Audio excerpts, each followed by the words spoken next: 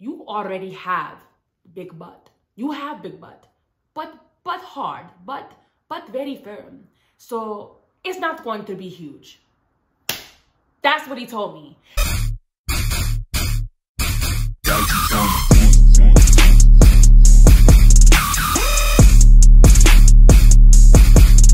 What's up, you guys? It's your girl Kennedy, and welcome back to my channel. It has been a minute since I've been able to make a video. I moved into my first apartment, which I'm really excited about. Deaths in the family, sadly. So a lot has been going on. Same with working and things like that. So, you know, your girl has a life, all right? I have a life. And it's been hard for me to kind of keep up with dropping these videos, but I have made a commitment where I'm gonna start dropping a video every Monday. So yeah, go ahead and turn on your notifications and hit that subscribe button. Today's video is going to be all about my experience getting a Lipo 360 and a BBL. I went to Goals Plastic Surgery, so this is a review on that facility. And I'm just gonna be honest with you, I'm not going to sugarcoat anything. Goals Plastic Surgery has us sign like a document saying that we're not gonna bash them on social media. So I'm not bashing them, but I am gonna tell you my experience, and I'm gonna be 100% honest and real. I've also put the timestamps below, so if you don't wanna look at the whole video in case it gets too lengthy, you can jump right into what you care about and what you wanna see. So keep watching. Okay, so first things first, I want to start off by saying that if you're not in agreement with plastic surgery, just go ahead and hop on off. I don't care about your comments regardless, but just go ahead and just save yourself the trouble and the stress and just go ahead and just exit out of this, all right? I have always wanted plastic surgery since like high school. I remember watching Flavor of Love and different like reality TV shows with women who had crazy curves, big booties, and I had some women in my family who also have like big butts, specifically on my dad's side of the family, like my aunties, they got nice booties. I've always been top heavy, I've got big boobs, and I had very like narrow hips, like I had no hips, really just straight, and I just didn't like it. So I knew that once I graduated from college, I was going to get plastic surgery. I graduated in 2018. So I started looking at facilities on Instagram. I didn't really do a whole lot of searches on Google. I looked on Instagram and I came across Goals Plastic Surgery by looking up the hashtag like plastic surgery, honestly. And I saw that they were in New York. I didn't want to go out of the country because I just am very skeptical about what can happen if something goes wrong in another country. So I always wanted to stay within the United States. They followed back. They were very, very open. It seemed like they were just very like honest and transparent about the whole experience.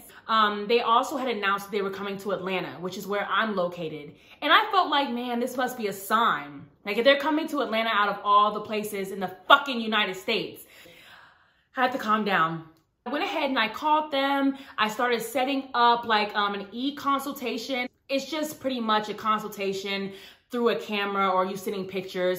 And they said that I qualified to get lipo and a BBL. Originally, I thought that I was going to get my body done from Dr. Voskin. He's the surgeon who does the brand ambassadors, the influencers, the celebrities. Like at first he was doing regular degulars, but now he's just simply doing those people, or you gotta pay an extra fee to get him to do your surgery. Anyways, after I put down my deposit and things like that, that was in 2019, they said that they were going to open up, I want to say like late 2019, maybe early 2020. But as we both know, that's when coronavirus hit. And so things started to get rocky around that time. Like I would get like random text messages from different numbers saying that, hey, it's Goals. Did you put down your deposit? We don't have any of your pictures on the file. We don't see that you paid. And so it's all these different numbers, which were the girls who were working there. It wasn't like a scam or anything. It was the girls working there, but they didn't have a professional line. So they would just contact you off their personal number. To me, that was strike one. That was weird. Like you would have thought that would have made me think again, but I wanted it so bad. You know, I just really, like I said, really wanted the surgery so bad. It was a lot of miscommunication. Also, they kept pushing my surgery back. And it was like, I was told so many times, okay, so you're gonna get your surgery on this date. You're gonna get your surgery on that date. And like I said, I kept having different representatives call me. So I'm getting annoyed. I'm like, what the fuck? Why Why can't these people get it together? It's pissing me off. They come to Atlanta, Goals did, and they were saying that they were gonna meet girls in person to see if they qualified. So even though I did my consultation online, I still wanted to double check and just make sure. So I met Dr. Voskin. They came to the W Hotel in like Midtown, and I met him, and he was feeling on my body, and he told me straight up, he said, you already have big butt. You have big butt, but hard, but very firm. So it's not going to be huge. That's what he told me. So I kind of went into surgery already knowing I wasn't going to get this fat, juicy ass the first round. You know, I was already expecting to probably have to do a second round, which I am okay with, because a lot of us don't know that these girls we see online, you know, the Instagram models and stuff, they keep going back, trust me. But he did ensure me that my waist will be cinched in, that I would literally like have no waist, and he would be able to fill me out and give me curves that I wanted. He said we could start from the outside and then work on projection. That's what Voskin told me. I confronted them like, well, you know what? Not only are you pushing my surgery back, but now you're changing doctors. So I'm not getting Dr. Voskin, all right? Even though, by the way, I met him for my consultation. They made it seem like he was gonna be the one doing my surgery. So I'm not getting Voskin. I'm not getting someone else like in New York or whatever, because they kept asking me to come to New York during coronavirus. Finally, they had showed their lineup of doctors that were coming to Atlanta. And so one of the doctors, Dr. Yee, I didn't really like his work, to be honest. I just didn't like it. And I told him, I was like, no, I don't want Dr. Yee. You told me that it was gonna be Dr. Shannon one day, and now Dr. Yee, no. So she was like, well, because of the inconvenience, we're gonna have to charge you $500. So as you can see, it was already a lot going on before the surgery. I ended up paying $7,500 in total. Since I'm doing this, I better get my surgery or else we're gonna have a problem. Like, I better get it done. And they assured me. They were like, okay, fine, you're gonna get it done. And I ended up getting my surgery November 11th by a new doctor named Dr. Sledge. They assured me before I got it done that I was gonna see his work. Never saw his work. They only had one picture of his work on the profile. And I'm not gonna lie, it wasn't bad. I didn't do my extra research, so I can't fully blame them. I just was so tired of getting it pushed back that I was like, all right, I'll do it, I'll get it done.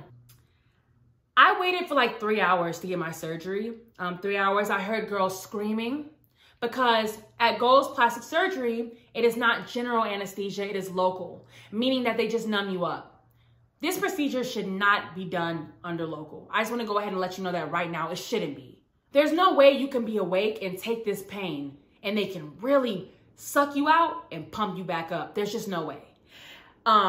But they had assured us before that the benefits of local anesthesia is less downtime, not a lot of pain, you can go back to work, just all this crap. So while I'm in the back, I hear girls screaming, and then they give us pills. They give you pills to take, drug you up, and then finally they walk you back there. So when I met Dr. Sledge, and this was the day of, by the way, like I said, a mistake that I made. So when I walk in, I show him pictures. I brought him 3 pictures, and I will show you guys in the video as well. I show him 3 pictures. One of the ass I want, one of the hips, and one of the actual like figure itself. And you know what this man told me? He said, yeah, you're not gonna get it that big. Like, I don't do big butts, I do natural. And I said, I'm paying you, you gonna give me what I want. And he's like, yeah, we'll see. I swear to God, straight like that. Straight like that. And I was so drugged up, y'all, I couldn't really pop off. You know what I mean? I couldn't really say anything. I just laid down.